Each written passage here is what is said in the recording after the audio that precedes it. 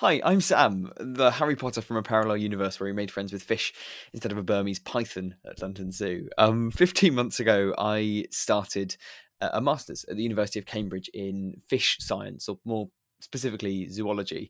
And then 3 months ago, I spent several hours trying to persuade two really good scientists that the things the fish had told me Fish over the course of the secrets. year were scientifically important. So, what I want to do today is give my thoughts on whether or not that year was worth it and whether getting in £12,000 more debt has paid off.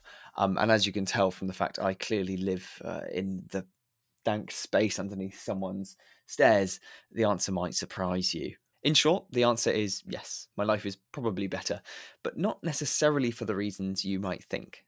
So, should you come to Cambridge to do a master's? First of all, not all masters at Cambridge are made equal. There are two real kinds of MPhils, those where you learn things by being taught them, and those where you learn things by doing them.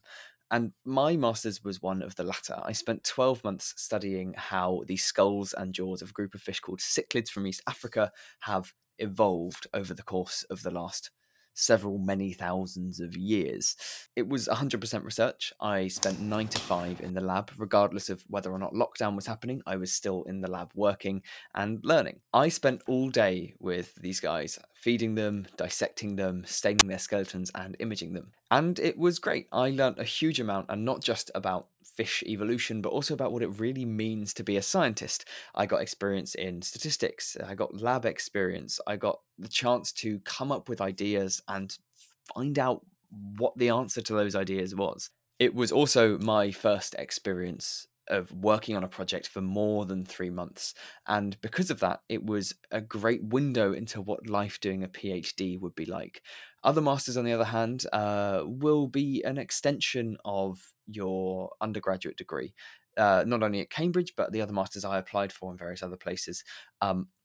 Were going to be an opportunity to learn more, but not necessarily to learn whether or not becoming a scientist was the right thing for me. What I'm saying is that if you want to do a PhD, an MPhil at Cambridge is a really good way to work that out because of how self-directed it is. And not only that, you're getting a year of experience in a lab, which is always going to look good on an application. So, am I doing a PhD? Am I dedicating the next 3 years of my life to doing science? No, I'm not. I applied for PhDs and I got some offers, but I eventually decided that doing a PhD wasn't where I wanted to be in my life, not least because of COVID.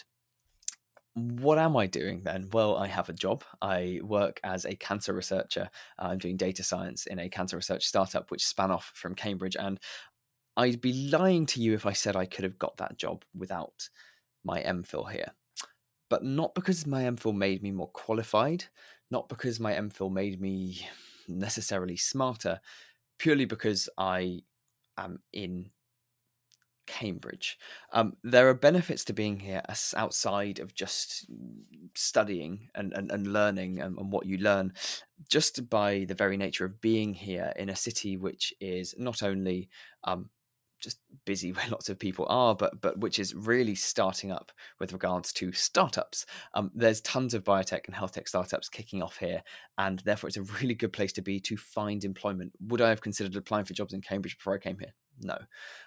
Now, to be completely frank, do I think that I am earning more or starting higher up the ladder than I would have done off the back of my undergraduate degree? Once again, no. And on that front, did my master's necessarily benefit me? I'm not entirely sure, to be candid. But nonetheless, regardless of that, being in the right place at the right time is key to success in life.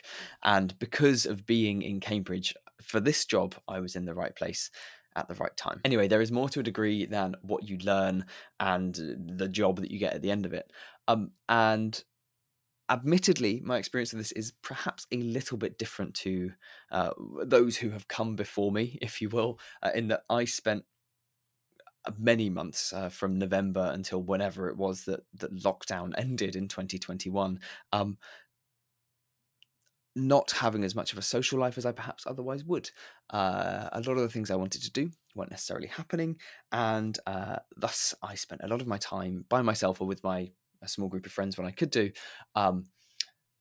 doing other things. And actually, I think that the biggest benefit for me from doing a master's at Cambridge, but I think doing a master's more generally, was the free time that came with it. Throughout my undergrad degree, I had time, but because of the having exams, I was constantly having to study.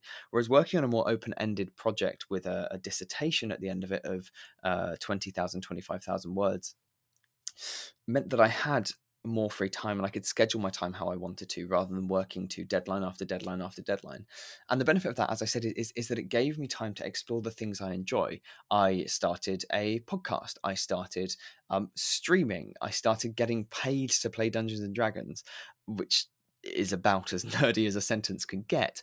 But my point is that I had the opportunity to develop skills that I've enjoyed working on for a long time, but haven't had the time to get into the nitty-gritty of. Now, admittedly, it's not what I'm doing for my job, but nonetheless, the opportunities I've had as a result of having that extra free time to do other courses, to get involved in more science communication, were great. But once again, do I think they were specific to Cambridge? No, I think that just the nature of doing a master's, of having more independence than you have on an undergrad, even though you're quite independent then, is what really helped with that, and really just gave me the opportunity to enjoy my free time before I got into the world of work. And trust me when I say that working 9 to 6 every day means I don't have quite as much time to do those things as I would otherwise like to. The final thing about Cambridge, and I've briefly touched on it, is, and I would say the biggest benefit to being here, is the city itself.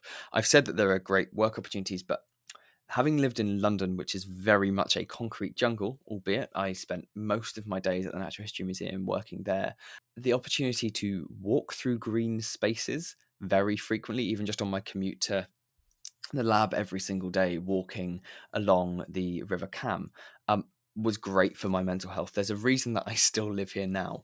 And it's that it's a great place to be, even in unusual circumstances. And I would say that one of the great benefits of doing a master's here is just getting to be here. And the final thing I think anyone might want to know is, was it hard? Not immensely. It required a lot of self-motivation. But because I applied for something I love, and something I love working on and would happily talk about to the end of days, the evolution of vertebrates of fish, it was a joy. It was really a joy. And I spent 12 months with people who loved doing what I was doing and had a really, really great time. Was it worth doing an MPhil here? I would argue to some extent that there was not much more benefit for my career being here than being anywhere else. Cambridge and doing a master's here is much like doing a master's anywhere. It's an opportunity for you to better yourself. Cambridge is an amazing place, and there are plenty of other amazing places in the UK, around the world. But do I think that doing a master's here is some sort of academic holy grail? My honest answer is no. And so, importantly, I wouldn't beat yourself up if you make the decision not to come here, or you apply and you don't get an offer, or you choose not to come here. Wherever you are, you'll have the amazing opportunities that I've had here, which were, a lot of them came from within, which is all very philosophical. If any of you ever have any questions about coming here, about getting into MPhil for a bachelor's in any degree, feel free to DM me on Instagram, that's at Uncharted Science, or on Twitter, which is where I'm far more active, either at SJ_Mackay or at Lovecraft DND, and I will endeavour to always get back to you, and I'm always happy to chat. Speak to you soon.